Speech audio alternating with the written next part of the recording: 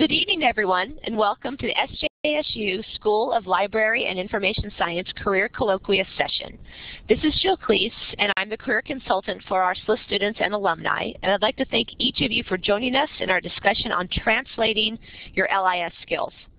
We have Virginia Sanchez with us tonight, and she will be sharing her journey of translating her LIS skills from an information professional to an intelligence analyst. So it's all yours, Virginia. Take it away. Good evening, everyone. I am so honored to be invited to present this evening, and I hope that everyone can hear me all right. All right. This is called Information Professional to Intelligence Analyst, Translating Your LIS Skills. And my name is Virginia Sanchez. Hello, and I am a librarian. I'm also a reports officer with the Department of Homeland Security, Immigrations, Customs Enforcement, Homeland Security Investigations. How do you like that? All right. It's important to follow your passion. While some might think that my starting off as a gymnast and becoming a dancer, and then a martial arts practitioner, doing street patrols with the Guardian Angels, riding Harleys, joining the Navy Reserve and doing a tour in Afghanistan, becoming a librarian, and then transitioning to a job where I don't have to sit on the floor and I can wear improbable shoes, to owning a home, and also having becoming a crazy cat lady with a pet boyfriend. You know, all of these things are doable, possible. You know, you'll see in my very last slide why I really wanted to make an emphasis to follow your passion, and because somebody else might say, you know what, you're wandering without a clue. As long as you're following your passion and what I call doing good things for other people, it's all good. And remember, there's all sorts of untold benefits that might come to you by following that passion, like being a mile away from somebody and having his shoes. All right, I started off in my library land career. I was told to talk about how I got to where I am now.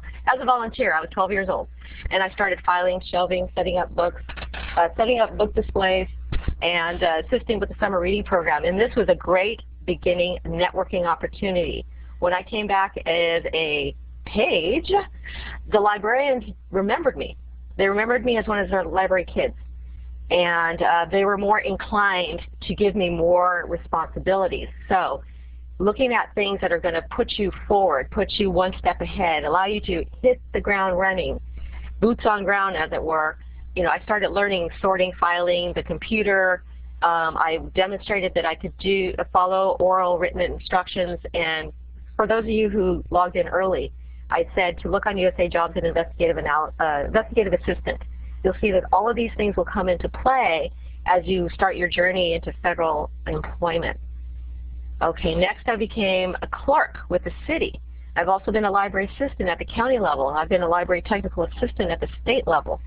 And all of these different experiences, the translatable skills built on each other toward putting me at the head of the pack in competition with my peers.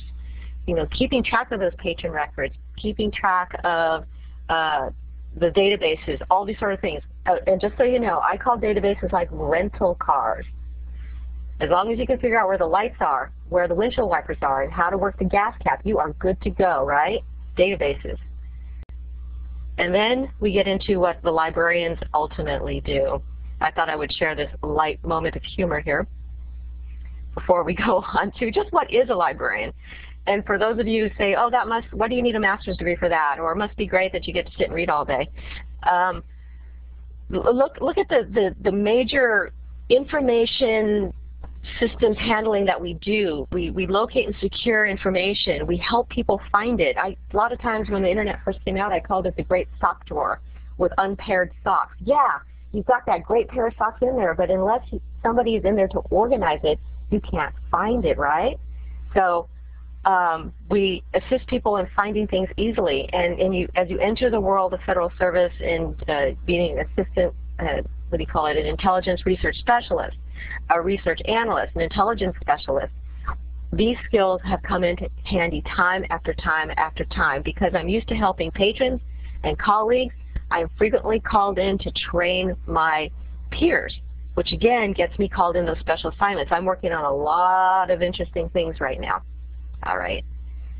So this, I call this the random and actual recent posting. This is for a law degree, but notice the translatable skills.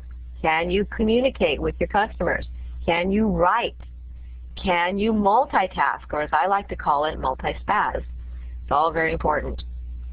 All right, I wanted to share this. I entered the Navy in 1999, pre-9/11, as a yeoman. And look at these general duties. You organize files, you do typing, you operate office equipment, and you keep everything organized, the distribution's flowing. How perfect a fit is this for library people?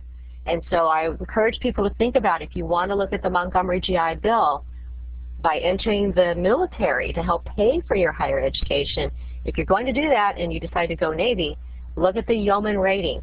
I had a great time as a yeoman. It was so perfect with my library skills. And I thought I would share this little bit of humor. This is one of the very first yeomen back World War I, and then the future yeoman, Yeoman Rand, you know, the red shirt that gets beamed down to the planet for no apparent reason. And I really liked this early 1945 description of what a yeoman does. And can we not translate that into librarianship with all of the things that we do with budgets and collection development and all of this sort of thing? Again, if you're looking for a way to not only get your foot in the door, educational, but the military background is often a big plus for getting into law enforcement and federal service. All right, next. Now, military intelligence. It is not quite as glamorous and gritty, as you can see by this slide, unlike librarianship, which is very gritty, and people don't realize it. I actually am working 4 jobs right now. One as a Navy reservist, one as a reports officer for Homeland Security, one as a part-time librarian at Long Beach Public Library, and one is a consultant librarian for a nonprofit where I'm doing all their cataloging. And yes, very gritty, very boots on ground and hands-on. All right, after I was a yeoman, I transitioned, or what we call cross-rate in the Navy, to intelligence specialist. And this was at Fort Huachuca, the home of military intelligence. And this is where I started my journey to Afghanistan. And you can probably find me on the short one with the really huge grin. This is very exciting. My uniform was still clean, relatively dust-free. All right. Now, there's different titles that have the same translatable skills just within librarianship, where you can be a law librarian, a consumer health librarian. There's all sorts of translatable skills. So I want you to bear in mind that one of the titles that you can research is intelligence analyst. And look at these skills. Again, we have the oral and written communication, the researching. We've got the knowledge of databases. All of these things. I mean, take a gander at that and tell me, what is it about this that you don't already do as a library or information professional, right? This is where I'm currently employed, Homeland Security Investigations. That's pretty cool, huh? How glamorous is that? Okay, an intelligence officer, we collect, analyze, share strategic and tactical data.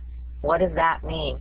Let's think about when you're analyzing foot traffic in the library. Let's think about when you're preparing a report for the city council to justify your library's existence. When you keep track of who are your users, what kind of information do they ask for, what format do they ask for, how do you package that for their users. You are collecting data and you're analyzing it and preparing it for your user. You're already doing that. So bear that in mind when you're filling out or creating a new resume specific for these kinds of jobs. All right, so where do you look? All right, I want to share with you, this is right out of my own email box where I subscribe to these different job search opportunities. I'm on LinkedIn, so you see my alma mater, University of Arizona, right there. And look at how many jobs are listed, 3 jobs on LinkedIn. And another LinkedIn, Job Skills for Future Library Careers Group. And then clearancejob.com for those of you with the clearance. And a lot of times, again, with the military is a way to get that clearance. It's not the only way, but it's the way I did it. USA Jobs. This is the place to go for federal employment. And do look at the internships do look at, if you're on the Google groups, the Federal Careers Google groups, lots of opportunities to get your foot in the door there. One that's specifically for the Navy jobs. Again, that was through networking. That was through a colleague that told me about this. You want to network, stay in touch with folks. And again, for the military, hiring your heroes. And good old careerbuilder.com, that's like monster.com. It's a great way to find out and set up your profile for the kinds of things you're looking for. I think I've got 3 different profiles on there. And what's the one that's not showing up here? Indeed.com. I've got that one set up for both analyst positions and for librarian positions. You don't want to sell yourself short or cut yourself out of the loop. All right, clearancejobs.com. I mentioned this as one of the places to go if you have a clearance. And look at all the different companies that you can research, and you can, quote unquote, follow them. So when something pops up, it pops into your inbox. They're all over the country. They're all over the world.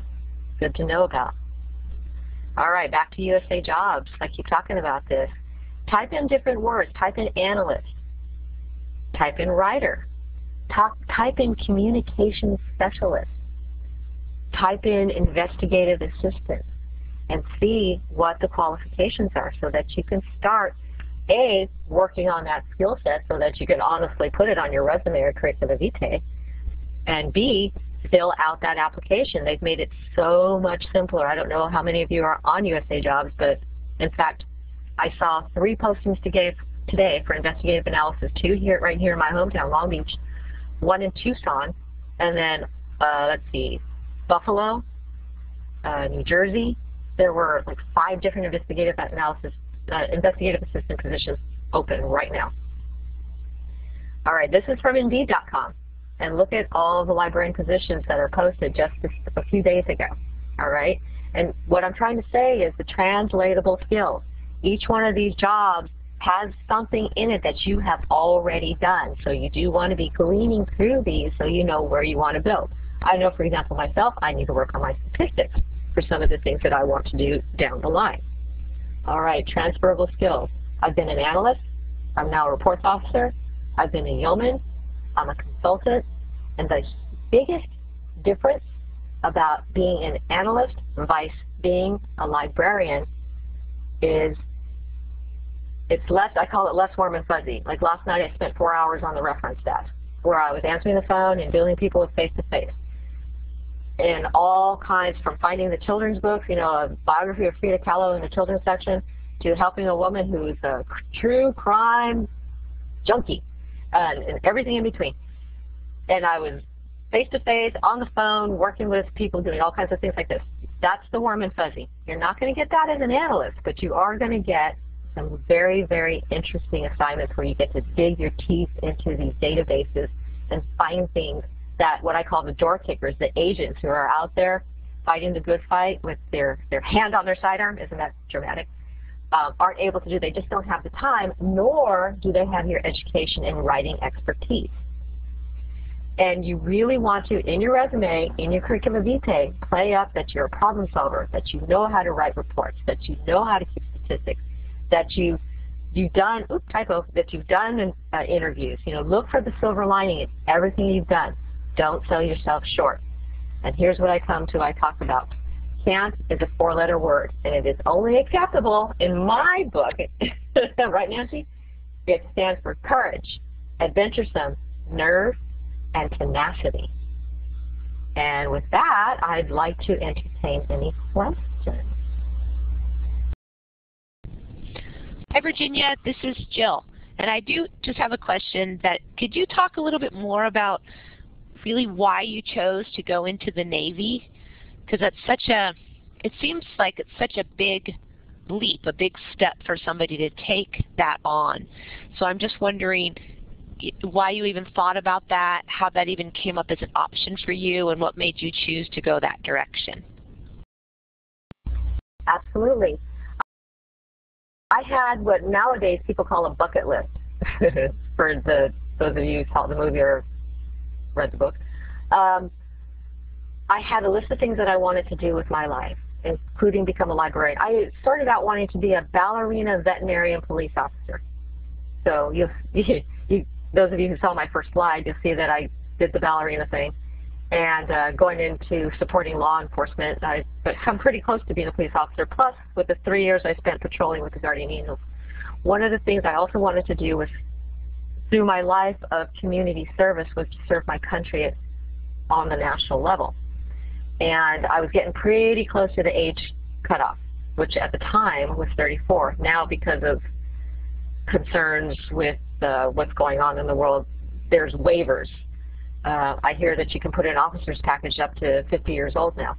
But at the time, in order to enter as an enlisted person in the Navy Reserve, it was 34. And I said, okay, I better do this or it's not going to happen. And I was talking to Army recruiters, and they kept telling me of all the things I chose to do, you can't do that, you're female. And I thought, well, there's a shocker. You know, having the black belt and riding motorcycles and pretty much just being a tomboy. Yeah, a tomboy with three feet of hair, but still a tomboy. I wanted to make a huge contribution, so I was talking to a friend, and he said, you know, with what you do for libraries, you would be awesome doing intelligence work. And I said, what's that? And he said, I can't tell you. So that's how I ended up joining the Navy. They embraced my skill set, and you know, it's always you're always going to gravitate towards somebody who welcomes you and it makes you feel wanted, like the Navy did. That was sort of long-winded. Did that answer your question? Yeah, thanks. That was great.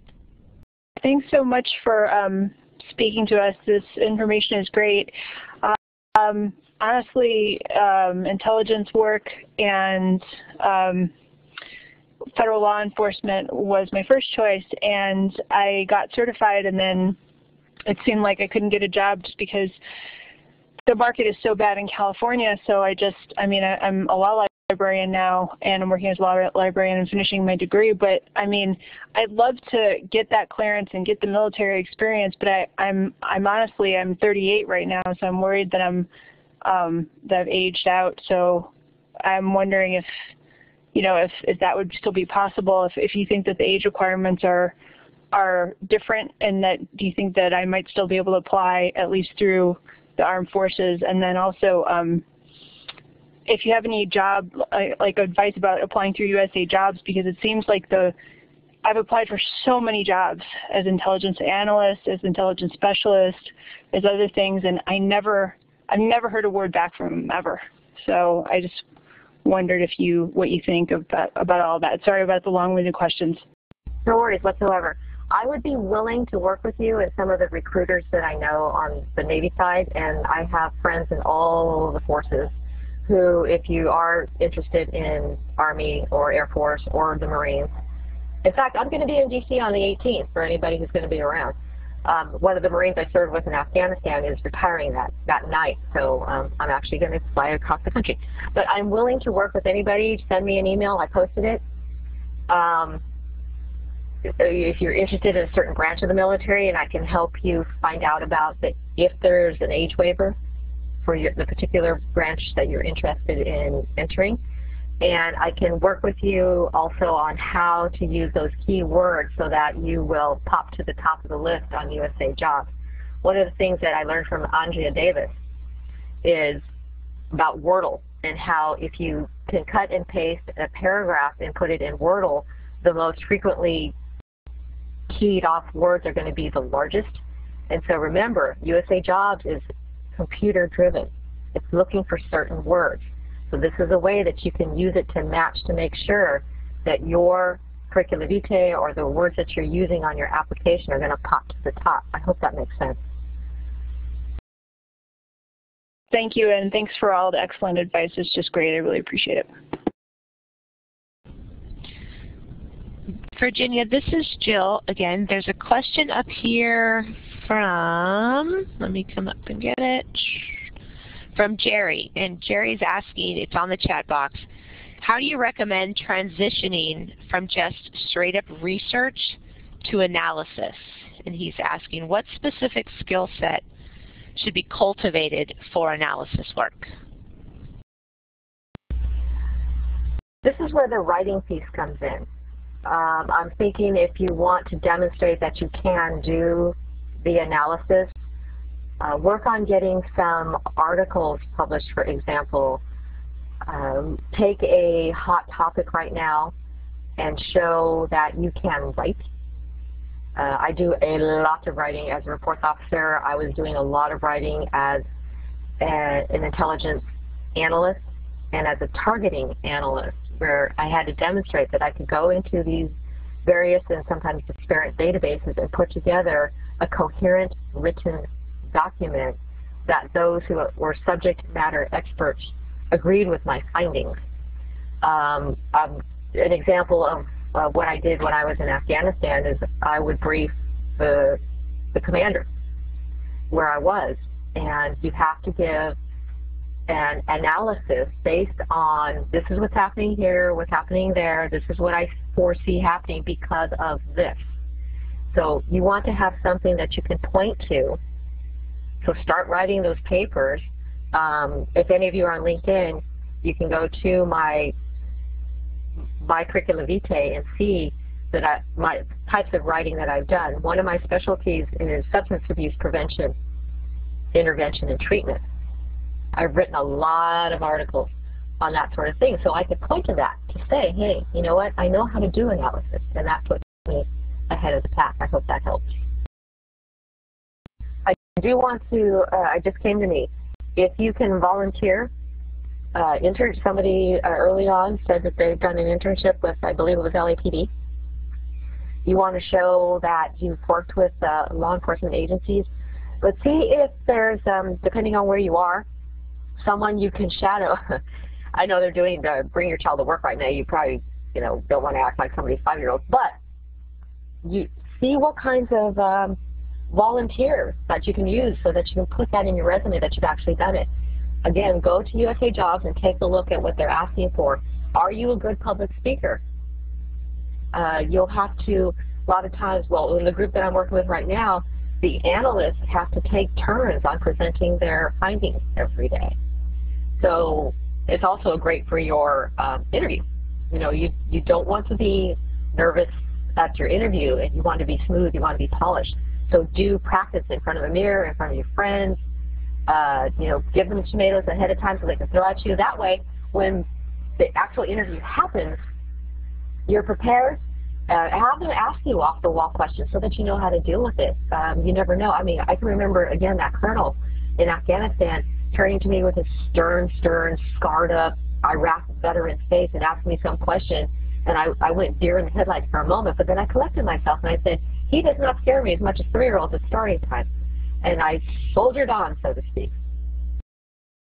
I'd also like to ask, I'm just trying to think of other questions that might help people either now or even further down the road. I was actually interviewed for a couple of crime analyst positions, but I got put on wait list because I was good, but I was just, there were other people who had way more experience and knowledge and skill than I did, and so they got hired, and so I was getting processed through the background check, but it seemed to take forever. Do you know of any other ways apart from military that you can get a background check, or because it seems like that's just so highly valued that it seems to be really important? Many of the contractor agencies, I don't know if you're going the actual federal government employment route or if you're looking to become a contractor. Right now I'm a contractor, and they were willing to carry my clearance and handle the renewal process. However, I'm still in the reserves, so it's going to be handled on the military side. That's another way to do it, is to get your foot in the door as a contractor. So go to the clearjobs.com, and a lot of them are, another one is Clear Connections, and they a lot of times will say able to gain a security clearance. So you're, U.S. citizen, or able to, prove that you are eligible to work in the United States. Clean criminal record, and that does not include speeding tickets, thank goodness. Things of this nature that will allow you to gain the clearance are very, very helpful. And so, and you want to make sure that you have really good references lined up who know that the men in black or women in black are going to be knocking at the door to expedite the process.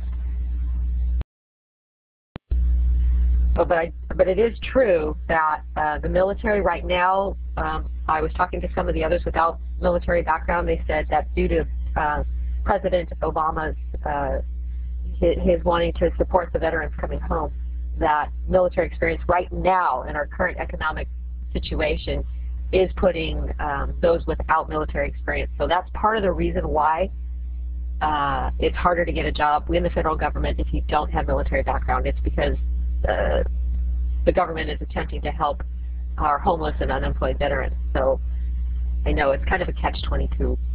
Let's see, I see we have a question. Oh, financial problems. You need to be honest.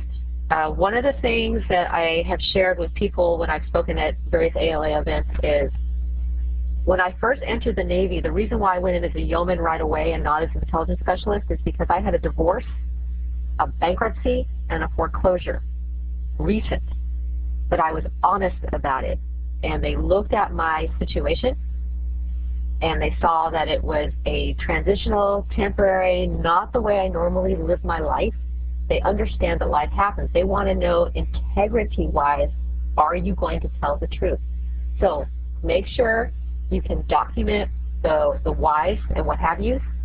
And life happens to everyone. So just because you've had some financial problems is not a bar to getting security clearance. Go ahead, Lori. Do you have a question? You could go ahead and pick up the mic. All right.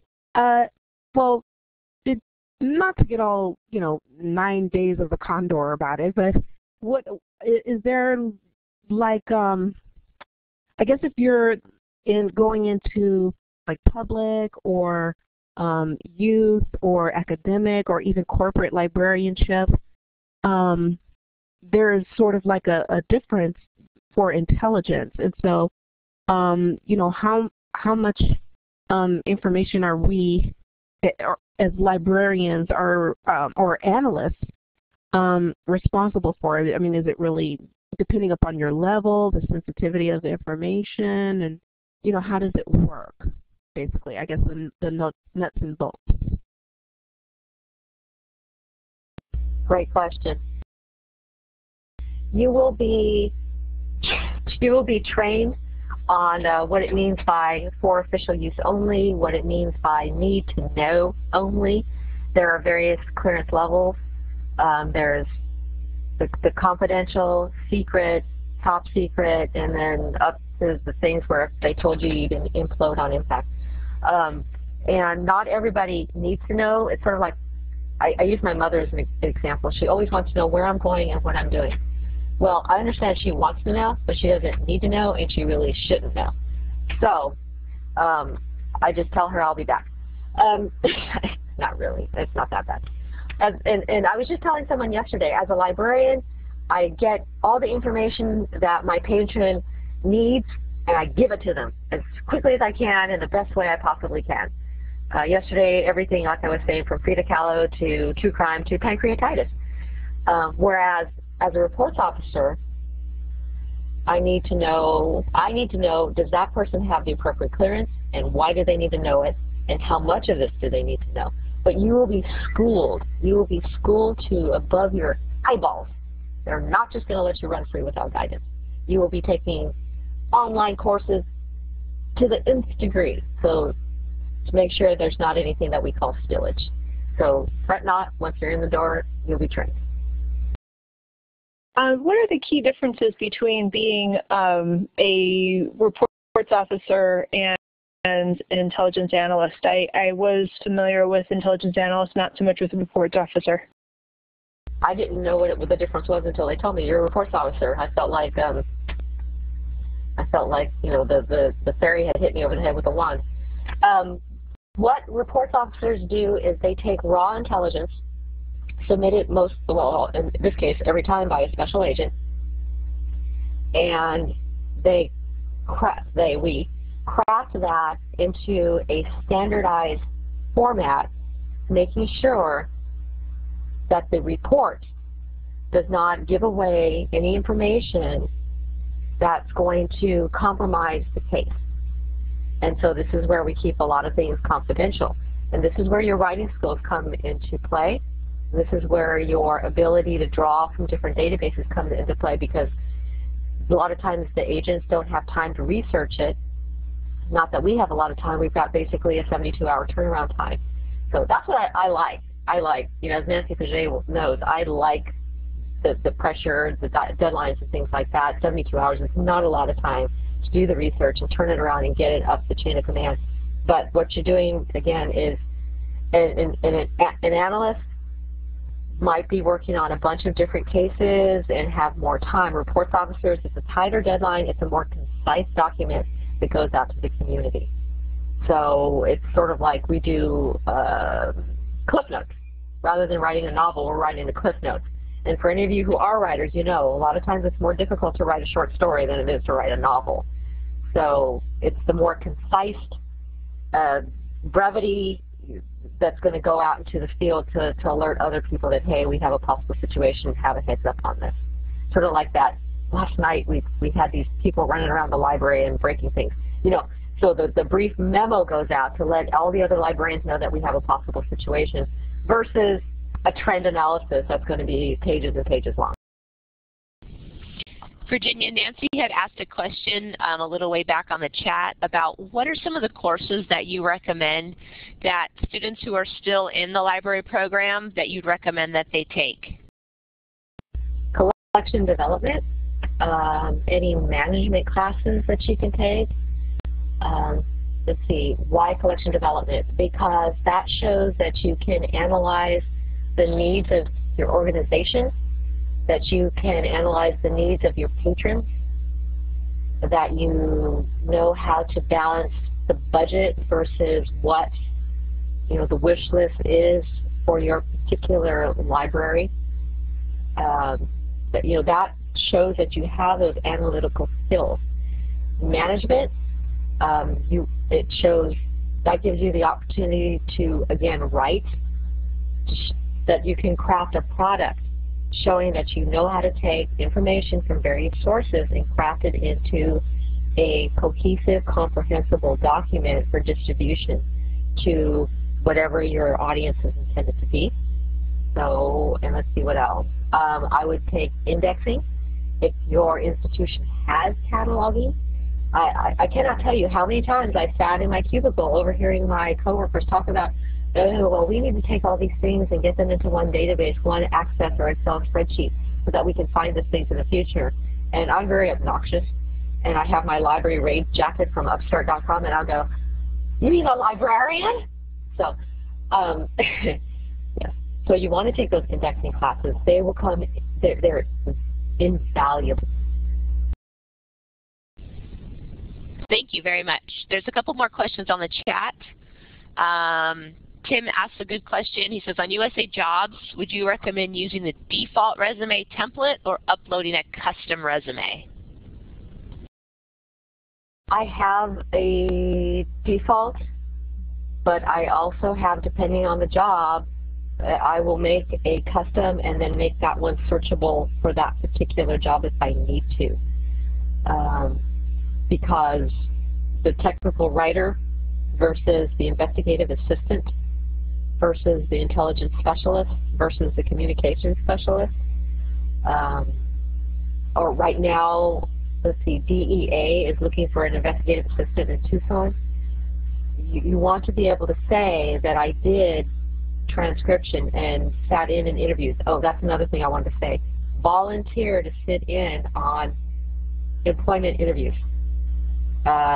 Because you want to be able to cite that as experience, that you've sat in and that you've made an analysis, which is the helping make the hiring decision, right? You're analyzing your candidates, weighing them against each other, and coming forth with reasons that you could cite why this candidate was better than the other.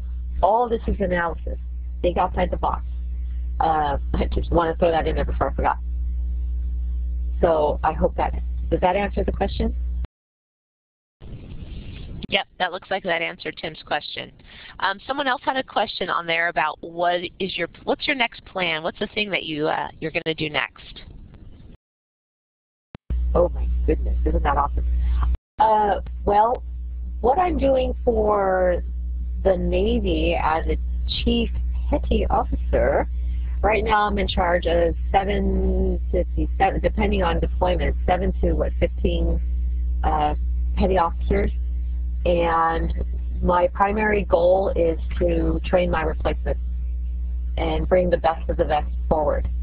And for those of you in the librarian profession, we know that that's what we do, is we share our knowledge to make others better at what they do and set them up for success. And so that is the aspect of my Navy career right now. I'm promoted into management. Darn it! Is to help those up and coming reach their goal.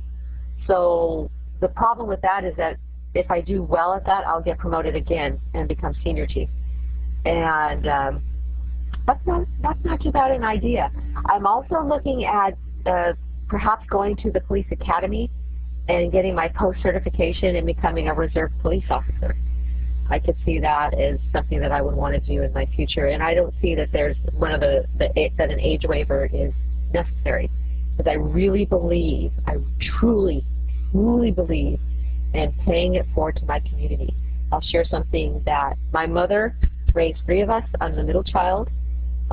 She is a single parent, and it was because people, librarians and teachers, took an interest in me, that I am not a statistic, having been born in Compton and grown. My mother was a jumping gangster, for those of you who know what that means. For those of you who don't, it means that she was initiated by being beat up, and then because she survived it, she was accepted into the gang.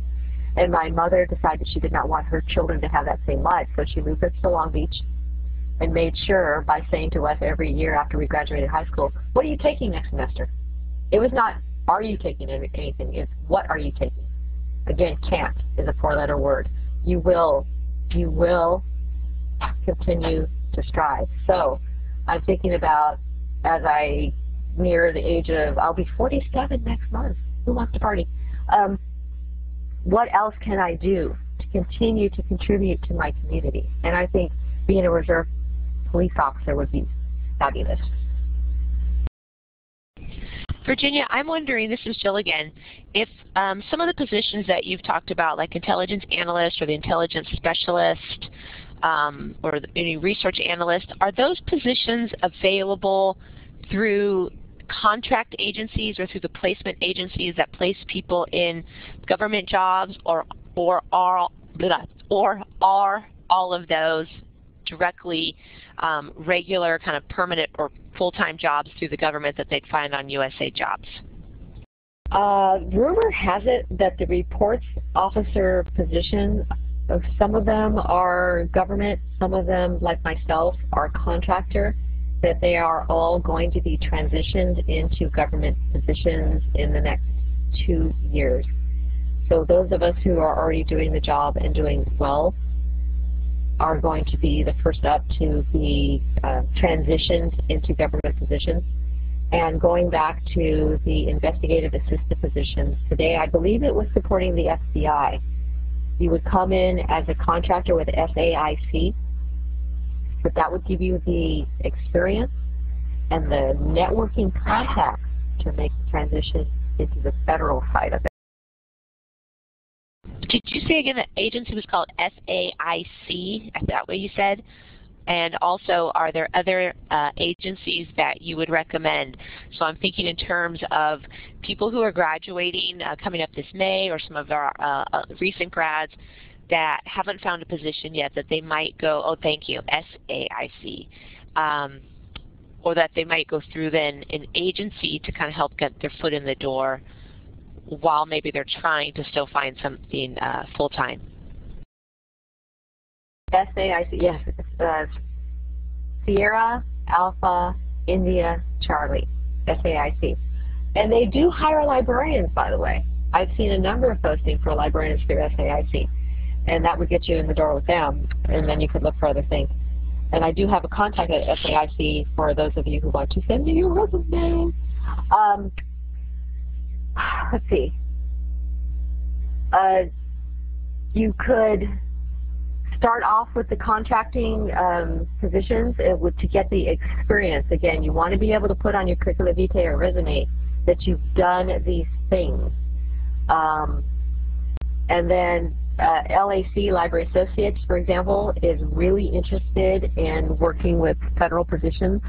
There are a number of library placement agencies that are working with the federal government. You can contact me or Nancy Faget, and we can tell you more about that to help you get your foot in the door with those hiring agencies and help you tweak your resume so that you'll be put higher up on the list for those positions. But yes, there are not lots, but there are several companies that are working with federal agencies employing librarians. And there was one that I spoke with last month. They're based out of DC. They just opened an office in San Diego. So I stopped by and they said to me, with your qualifications, you could have a job in a heartbeat if you were in DC. So that's another point I want to make. Can you relocate? Are you able to relocate long enough to get your foot in the door? Think about that. I mean, I'm able to do it now. Last year I was not able to. So again, can't is a four-letter word. Perhaps not right now, but perhaps next year you could take that job in Virginia to get your foot in the door so that when a position comes open in New Mexico, California, Washington State, Colorado, I see lots of positions in Colorado, you'll be first up because you already have your foot in the door. About what your day-to-day job is like, or even week to week. I know I've heard that sometimes not only special agents, but say analysts as well get called in, and they'll spend 1, 2, 3 days there, working stuff out as needed. Would you say that that's part of your job as well? I love my job.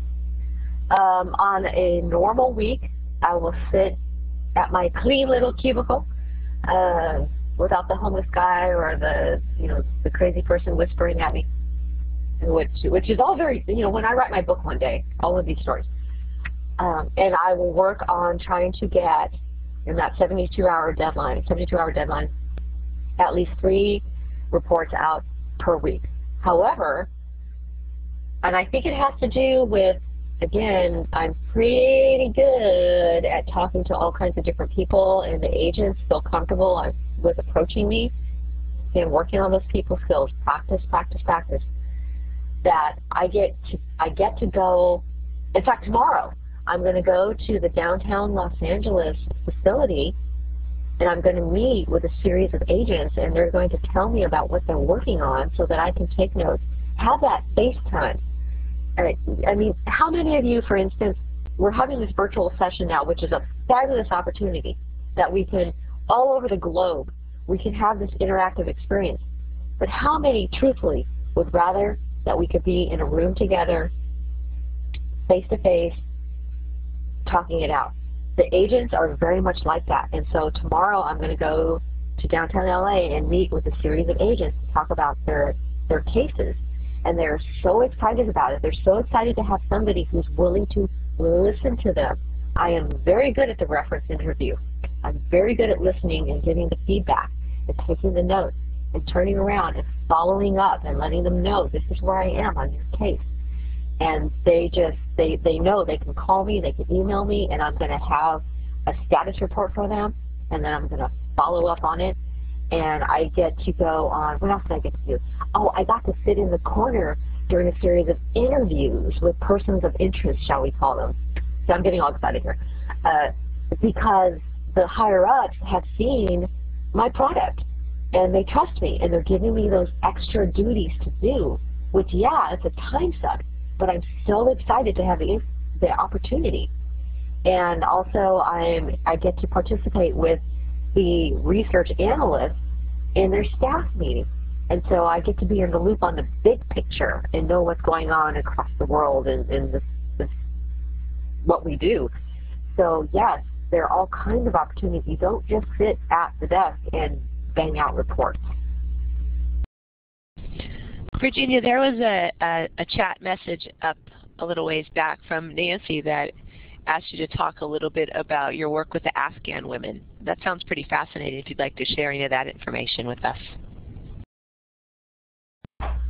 Oh, okay.